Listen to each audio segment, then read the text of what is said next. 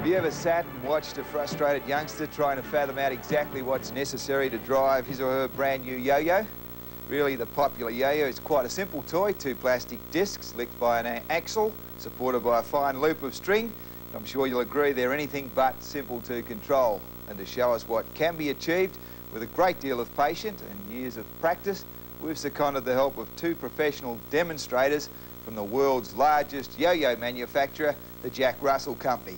Luis Salamanca from Bogota in Colombia, and our own Aussie spinner extraordinaire, Alan Griffiths from Sydney. They'll be attempting a new world record for a trick known as the loop-the-loop, and to get it officially ratified, they need a strike rate of 113 loops per minute, under the watchful eye, of course, of a cluster of scrutineers from Coopers and Lybrand. Well, the spokesman is Gustavo from the manufacturer's company over there. Just explain to us, there's two attempts today. Right. The first one is? For the big record, which is the 20,302 loops that has been hanging there since 1976. And this is going to be done within 3 hours. But now the second attempt, in case they failed for the big one, they will be doing the one for 1 hour, which is if they reach 6,886 or more than that, they will be beating the world record for 1 hour. But we're aiming for the big one, huh?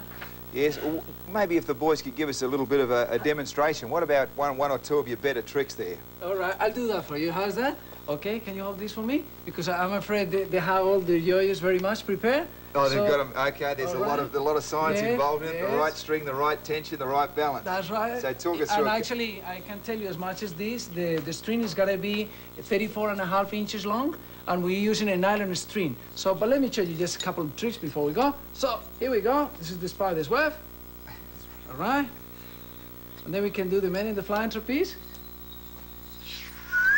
And then you can even eat spaghetti, huh? Meat sauce, Coca-Cola, cheese in the fork. Here we go.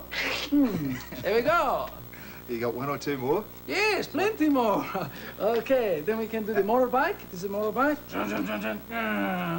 And how long have you been doing this for? I mean, well, did you take... for the last 15 years.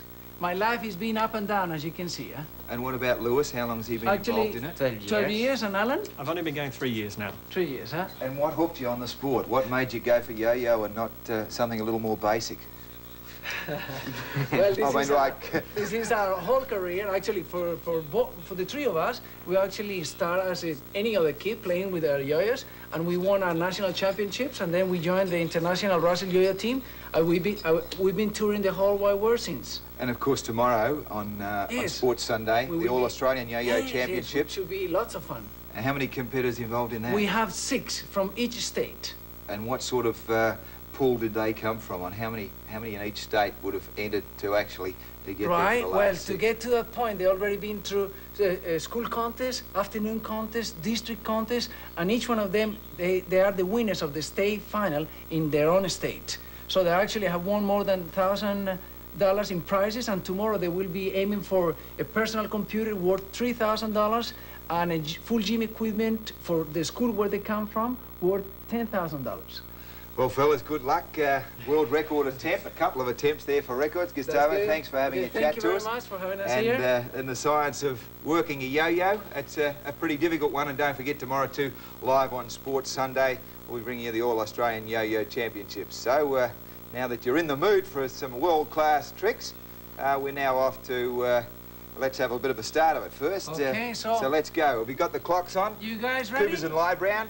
Okay. Would you be kind enough to give them the go-ahead? Yes, all right. We'll start in 5 from now. 5, 4, 3, 2, 1. You're away, fellas. Oh, good luck.